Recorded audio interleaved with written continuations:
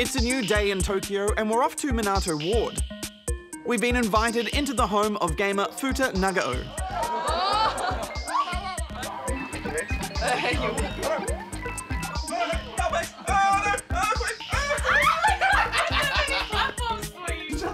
I don't trust your platforms.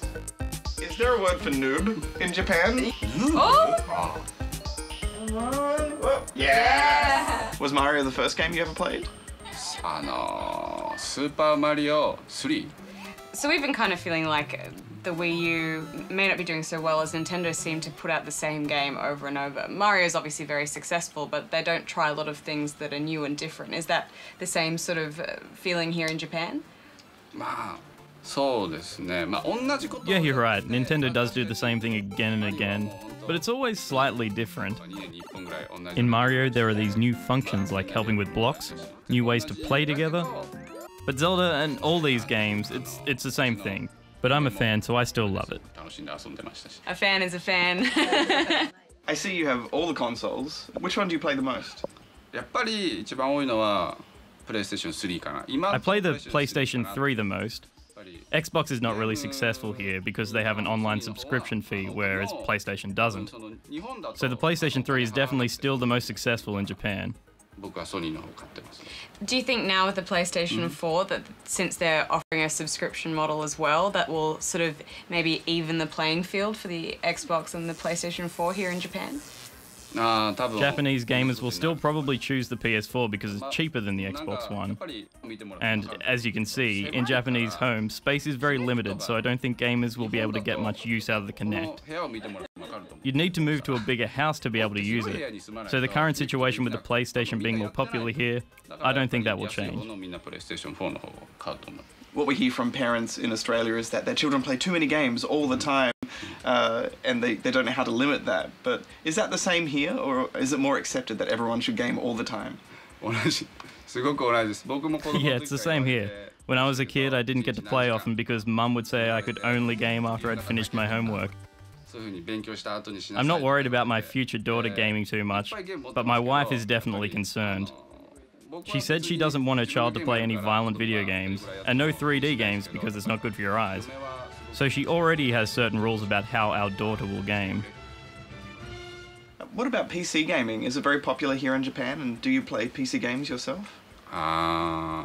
PC gaming is not as popular as it is in other regions of Asia, such as Korea, but it's still fairly popular. More people will game on smartphones and tablets though. If there is a game that's PC only, gamers might go for it, but generally they'll always choose the console option if there is one, and that's generally PlayStation.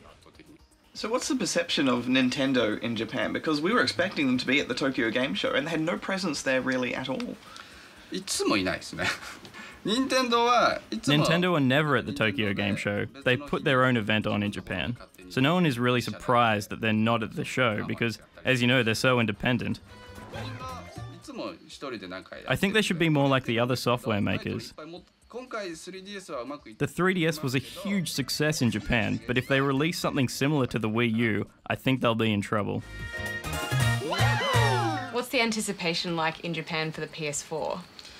PlayStation 4は本当多分みんな期待してると思うんですよ。There is great anticipation for the PS4, especially since Sony has announced that you can play PS4 titles on the Vita. I was skeptical when I first heard that. I thought if that's really possible, that would be awesome, but generally the first hardware always has bugs.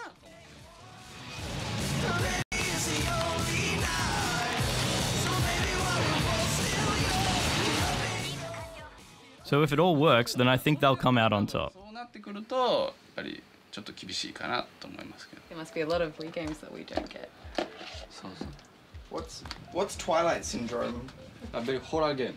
Captain Rainbow? Horror game. What is this? Captain Rainbow? Is he a superhero? Yes. What's his superpower? I don't know. I'm not sure, but... なんだっけこれ? All the game. His superpower is he's fabulous. Do you think you yourself may ever stop playing games as an adult? いや、僕はずっとやり続けます。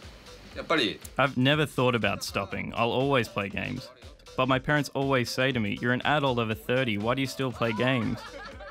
My generation has played games since childhood, but my parents never did. That's the difference. Well, thank you so much for talking to us. Shall we have a game? Yep. All right. All right. Nice save. Thank you. Where were we on that one?